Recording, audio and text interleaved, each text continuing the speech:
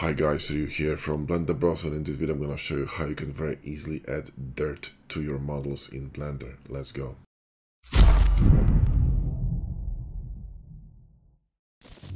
Right, so normally when you model something and you want to texture it, and you want to bring it to Substance Painter or Quixel Mixer, you need some seams, you need UVs, it's a lot of work.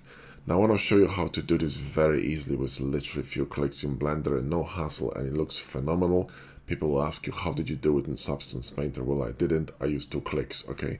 So this is a matte. It's titanium matte, and it comes from the Definitely EV Material Pack by Chip Walters for keytops, and you can use it with free version of keytops. So links are in the video description. Grab it. This pack is phenomenal. I've been using it for years. So the way you add matte here is literally 1 click, and it's really easy. All you need to do is download the pack, unzip it, and then you go here to preferences on the keytops, and you simply, under file path, you simply have to link it to a specific folder in which you have all the materials stored. And this is just like with decal machine. When you link to a folder with decals, you here link to a folder with mass. Okay, it's just very simple, right? So once you do that, you can actually use it through Hardops, because Hardops integrates a lot of add-ons like Mesh Machine, Cablerator, and also keytops. So when I'm gonna go here to Q menu, you're gonna see this asset loader as long as you have keytops installed, and you can click on that to open the legacy menu.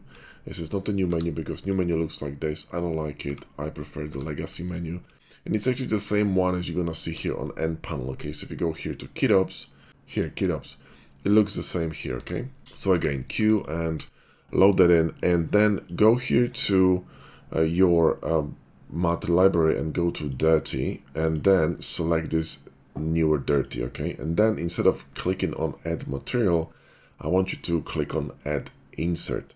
Add an insert, and you're gonna see an insert here, and right click to cancel, and it's gonna disappear. Okay, now I want you to open this window here by dragging it up and go to shade editor, and you will see that this is this titanium matte here. Now what we need to do is we need to drop the dirt here between this hue and saturation and BSDF principle. Okay, so go to Shift A and go to group and go here to newer dirty and literally drop this in, and you're done.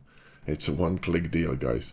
Now what you can do here, you can actually adjust it. You can change the dirt color, you can change the dirt amount, you can also change the for example value of the material itself, which is awesome. We're gonna get this grimy, really wicked looking matte. It just looks brilliant, and it's really easy. And if you want to copy that to another matte, very easy, guys. Let's go here to asset loader, let's go to metal, and let's go for the shiny titanium. Okay, and let's edit, and we're gonna copy the dirt over. Okay, so go to this matte, grab this node with the dirt. Okay, so click on the node, Control C, then click on that one, Control V, and literally just plug it in, and you're done. Okay, that's how easy that is. All right, and you get different types of dirts, so you can choose different types of dirts here under dirty. Okay, so you get dirty up and dirty down, different types, and you can actually stack them.